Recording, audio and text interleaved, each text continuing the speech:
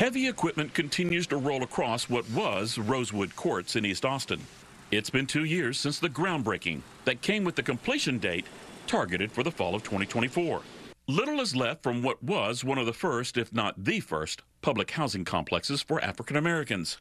The transition to what will be called Pathways at Rosewood Courts is a multi-million-dollar endeavor for the Austin Housing Authority. Absolutely. I mean, this is the next chapter.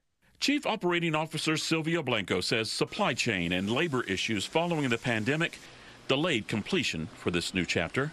So now our new timeline is we'll have the first building available for occupancy by mid-2025, and we should wrap up having the entirety of the site open by the end of 2025. A few of the original Rosewood units are the only things still standing that currently resemble homes. The remaining 8 are being refurbished. And we've also removed the pitch roofs that had been added on over the years. So now it's the original roofs. As we like to say, you know, if LBJ himself were here, he would recognize the buildings. Most of the site is going through a total redesign. Walls have started going up for one of 3 apartment buildings, which will provide 184 new units, 60 more than what were available. The apartment homes will range in size from studio to 4 bedrooms. There will also be 12 townhomes, which will be sold as affordable housing.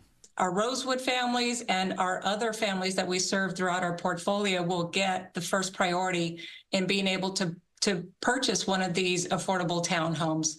When you say affordable, what kind of price point are we talking about?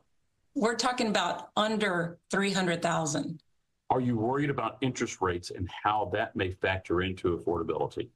You know, that is a huge issue for everyone. We're in partnership with Habitat for Humanity, and they have very strong ties with lenders who know the mission. Planning for this redevelopment started about 10 years ago and at times was viewed with skepticism from some community advocates.